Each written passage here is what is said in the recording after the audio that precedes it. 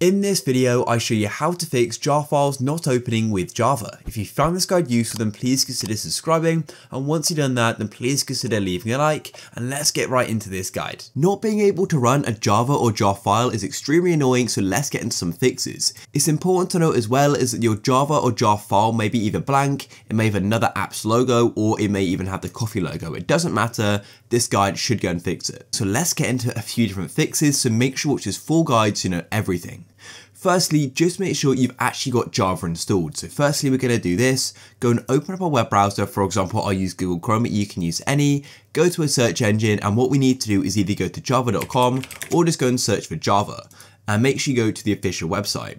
Then what you need to do is just go and tap on download Java like so, or you can go to the top left and tap on download as well.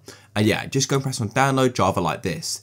The download will then begin and wait for it to finish, and then we can go and find the download in our file explorer. Here's the Java installer, so to install it, all you need to do is go and double tap on it like so. You'll then probably get a Windows security pop-up, which unfortunately I can't go and show you. And that's it guys, all you need to do is go through with the Java setup, go and tap install, and it's then going to go and install. The next thing you need to do is come back to the jar or Java file which you want to go and run, and go and click on it once, and then right click on it, and then go down and hover over open with, and then go over, and if you've got the option for Java TM platform SE binary, click on it, or go and tap on choose another app if it isn't there.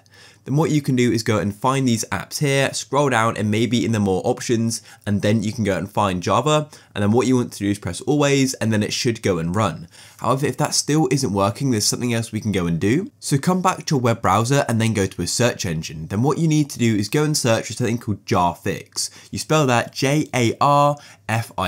And so what jarfix is going to go and do is go and actually make sure that Java files are opened using Java and not other applications like they probably are right now, or even nothing happens. So go and search for jarfix, and this is the official website you want to go to. Just be aware of any unofficial websites, and here it is. And then scroll down to where it says their solution, and it says you can fix this problem with easy but the small reliable jarfix.exe program. So go and click on it like so, and it will then download. Then what we need to do is go and open up our file explorer and go and run this. So here is jarfix, and all you need to do is go and double click on it like so. You'll then get a Windows security pop-up, and it'll then say the .jar suffix has been successfully registered.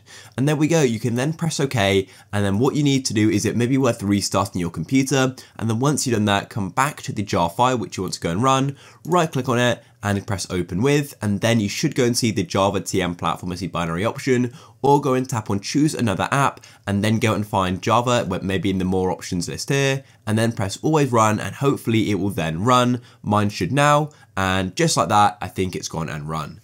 There we go guys, if you found this useful, please consider leaving a like. Peace.